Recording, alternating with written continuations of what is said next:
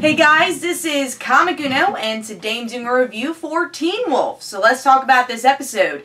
So here we get to meet a new kind of villain of the week with the Dread Doctor's new minion, I guess we'll say, named Lucas, and he is being totally controlled by the Dread Doctors like everyone else. He has these spike type of things on his arms, and he's trying to lure Lucas in this episode. And then, of course, our pack is trying to learn more about the Dread Doctors and about their minions and exactly how they're created and still human and not part of the supernatural. So it's mixing science with the supernatural, and that's not natural. Other characters, we get to see bit more of their stories. Of course, Lydia, she got stabbed last episode, so she wants to learn to fight. That's been pretty much shown in the previews already.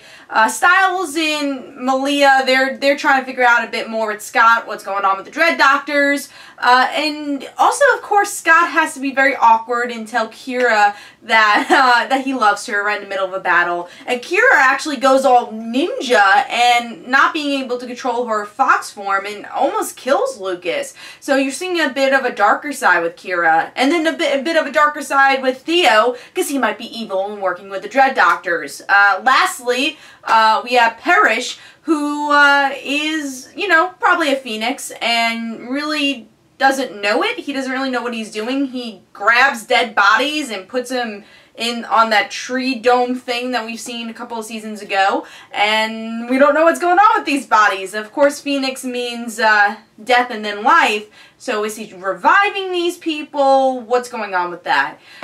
So what do I think about this episode? I thought this was a pretty good episode. It was a bit villain of the week.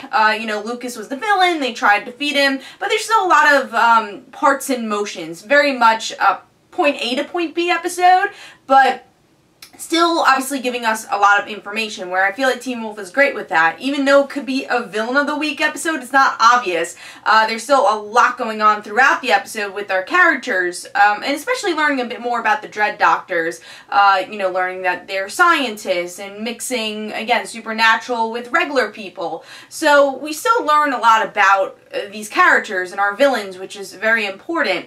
And I guess we're seeing a little bit more of the darker side of our pack, like I said, with Kira. I think that was really interesting. Is it because she has these powers and that she's more powerful that she's doing this and that she can't control it? I think that'll be an interesting notion, and probably the reason why in those other trailers, why Scott's so fearful of Kira kind of going to the dark side, and really our whole pack going to the dark side. So also I want to talk about Lydia, of course, this episode. You know, her wanting to know how to fight. Of course, I really like her connection with Parrish. I think that's really cool. But I really wanted to see a bit more with her and her mom. You know, her mom just seen this open world. And I think Teen Wolf did such a good job with the sheriff learning about the supernatural world, Scott's mom learning about it, and Scott's mom being awesome in this episode too. I would really like to see Lydia's mom kind of learn more about the supernatural world as the season goes on, but she kind of pushes it away in this episode, where she's just like, oh, she was just crazy, but Lydia's like, hey, just don't tell anybody. So even though Lydia's in, you know, pain and just got stabbed, she's like, hey, Mom, don't tell anybody. So I hope we get more of that conversation, because, you know, I always like seeing the person that didn't know about the world know about the world, especially since her daughter is also a supernatural creature. So I hope we get to see that fleshed out. Obviously, there wasn't a lot of time in this episode, but as episodes go on, I want them to have that discussion. So that's, I guess, not a negative, but something I hope they develop in this season. I think it is important. But it'll be very fun to see Lydia start fighting. I'm excited about that. You know, something we knew was going to happen because of the premiere, but just excited to see develop. So yeah, overall, pretty good episode. I wouldn't say this was the best one. I actually thought this was a little bit of a weaker episode for this season, but that's because this season has been so good and up to par. This is still a very good episode. But let me know in the comments below what you thought of the episode.